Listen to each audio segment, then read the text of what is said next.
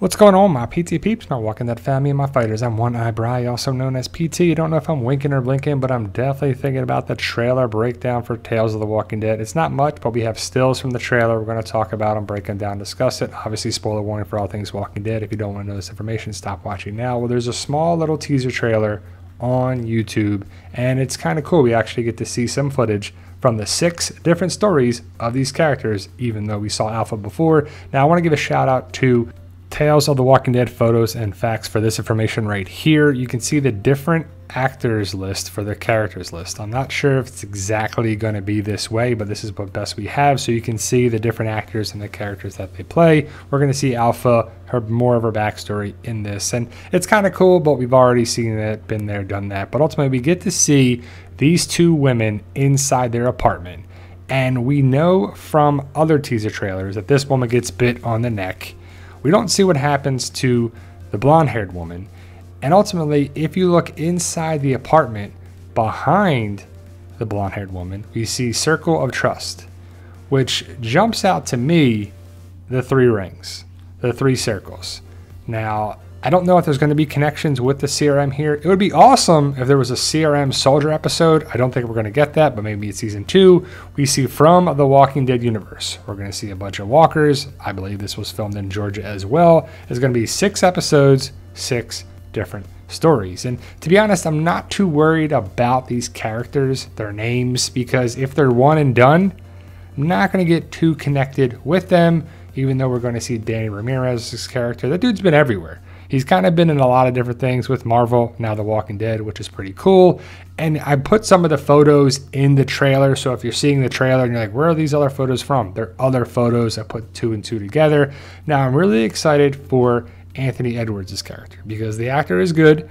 I'm excited to see what's in store for this guy, and I hope they leave it open for season 2 to return to some of these characters, because if it's just one and done, it's a 45 minute long episode and the character's killed off, it's gonna suck. We see Olivia Munn, and she's gonna be with Terry Crews. Not sure if she has someone captured in the net, but she has red in her hat, so I think she's gonna die. You know how that goes here. We see a baby goat with Terry Crews. At least I think it's a baby goat, right? It's a baby lamb. How could you get that wrong? I don't know. But ultimately, it makes me think of Tabitha, you know, one and done for animals on The Walking Dead. You don't want to be an animal or a doctor or wear red in the zombie apocalypse in The Walking Dead, that's for sure. But here's another promo photo of Olivia Munn and Terry Crews. And that's what I'm mainly excited about. I'm excited for Terry Crews and Anthony Edwards. I'm kind of excited for all these episodes, but really the Alpha one, we've been there, done that. And we see Alpha most likely with Lydia.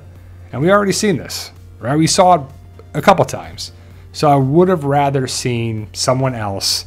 Maybe in season 2 we get that. I do like Samantha Morton. I think she's a great actress. The Alpha character is great, but how much stuff do we need to get of this character? Now we see this location. We knew this location was going to be used. It's a mini mart, and the lady's getting a couple guns out of the back of the car, and we knew that this location was going to be used. The rumor was that Tyrese could show up. We're still waiting to see if that happens. I doubt they would put that in the trailer to spoil it, and they haven't. One dead world. We see a camper in the woods. It would be pretty cool to see Dale's RV. I don't think we're going to see that. Or the RV that was used in some way, shape, or form, because we don't know the timelines of these episodes. It could be before Alexandria, after Alexandria, Savior's involved or not. We see a woman reaching for something kind of creepy in the smoke and the fog. Is it a walker? Is it a person? Is it one of those new variant cohort walkers? Again, we're going to see Samantha Morton with a knife protecting Lydia and becoming Alpha, because she's not Alpha here. She's got hair, but then she buzzed it off in the other episodes. So it's like, is it going to make sense? Because we saw so many different things of Alpha in a couple different seasons, and now we see this. And I haven't seen a person with Jesse T. Usher's character. He plays A-Train on The Boys. We see him by himself with a lantern looking through, blinds. And they do like the wounds on the forehead. Yeah, we saw this with Anthony Edwards' character and his. So we see that this woman gets bit on the neck, and she kind of gives herself up to the walkers. So is it trying to be funny? And I just hope it works. If it's trying to be funny or action-packed or what. Then we see this woman stab, most likely a walker with, is that like a weapon on her hand, like a Merle hand?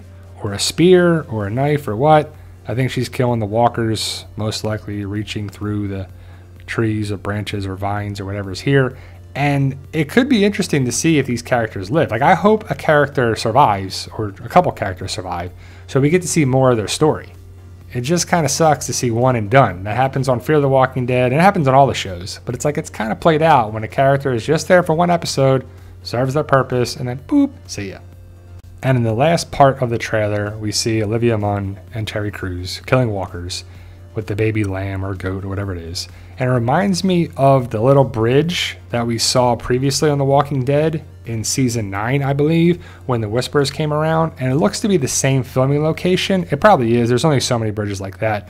When Lydia was unmasked by Daryl and Michonne, it looks to be the same location. And I hope there's cool little things like this, callbacks, Easter eggs, I guess foreshadowing. But we know that Tales of the Walking Dead is going to be on AMC and AMC Plus on August 14th. Now, the word is we're going to get episodes 1 and 2 on AMC Plus, but both AMC and AMC Plus will have the first episode on August 14th. So, Circle of Trust, is there going to be some sort of connecting point with the 3 rings of the Civic Republic military? I hope so. Probably won't be, right? Is Rick going to show up? I doubt it. Is this just going to be filler?